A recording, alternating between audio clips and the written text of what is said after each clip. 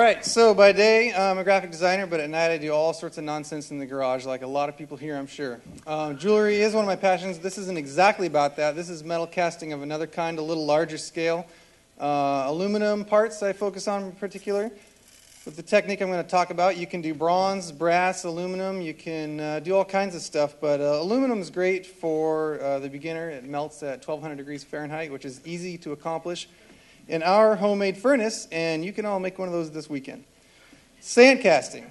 It's like building an inside-out sandcastle. That's how easy it is. So that's what we're going to look at. It's cheap, it's very affordable, it's very easy to figure out, and you're going to have it all nailed in the next 4 minutes and 30 seconds, I guarantee it. You need this much stuff. As you can see, that doesn't look like a lot of expensive equipment. I'm hoping you can see it's homemade, it's easily attainable. There's a furnace, a crucible, there's some sand, there's some parts, some scraps, bits and pieces you can put together yourself from the thrift store and the hardware store. Garbage can furnace. That's a garbage can inside a garbage can, or a metal pipe inside a metal pipe. And the key to making your furnace insulated is that layer that you see in between those two layers of metal, and that is cement mixed with perlite. Perlite you can get at Home Depot kind of stores, nurseries.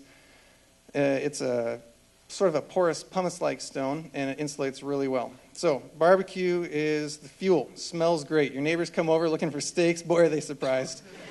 So what makes the difference between a furnace and a fire in a box, basically?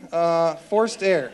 You get a thrift store hairdryer, and you plug that sucker in there. By the time those barbecues have lit up, you're melting some metal now. That sucker gets about 1,800 degrees. You can melt brass, but like I said, we're sticking with aluminum.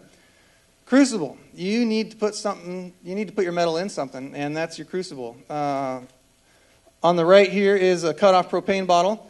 I recommend using an empty one for that. Like I said, cheap, garbage can kind of parts. So you start your metal. You get it in there, you get the furnace firing up, and what are you going to do for the next 20 minutes while the metal's melting? You need to make a mold. You got to have something you want to make.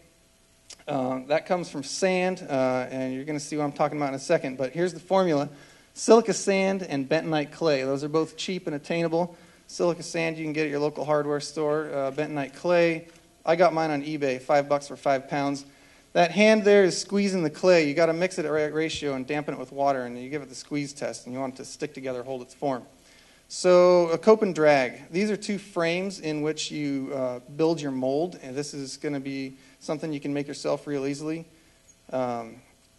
And then here's your part. And I brought one, which I actually made myself. This is made out of aluminum, real metal. And anybody who wants to see that's welcome to. You can make your original pattern out of wood, clay. You can have a broken metal piece that you want to reproduce.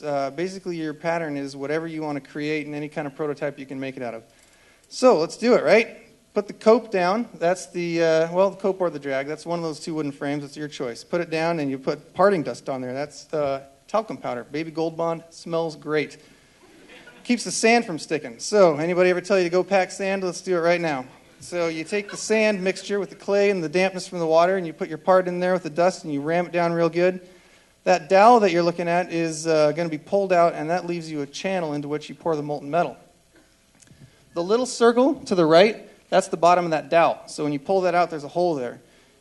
Pull out your part that you made, and it leaves a perfect impression. Here's the inside-out sandcastle underneath that sand. It really sticks together. It's amazing. So you cut a little channel, use your finger, use a bent piece of metal between the hole where the dowel was and the impression where your part was, and that's called the sprue. The sprue is really important. You might think you can just pour into an open-faced mold, but the thing is the metal shrinks, and it needs to be able to pull more metal in. So as it's cooling, that sprue's instrumental. This is where it starts to get fun.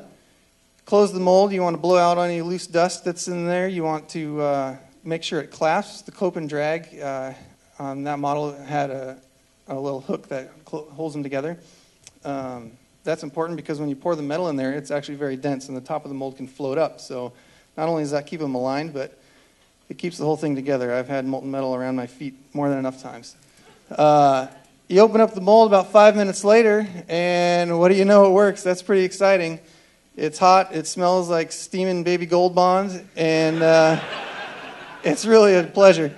A hacksaw and a grinder, you're going to cut off that metal sprue, and you're going to do a little finishing work, and there you go. You can make pretty much anything you need. I know Kitebot's interested.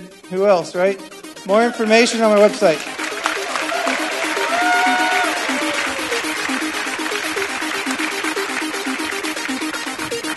Thank you very much, David. You know, I don't know how many of you know this, but Bree Pettit's the fellow who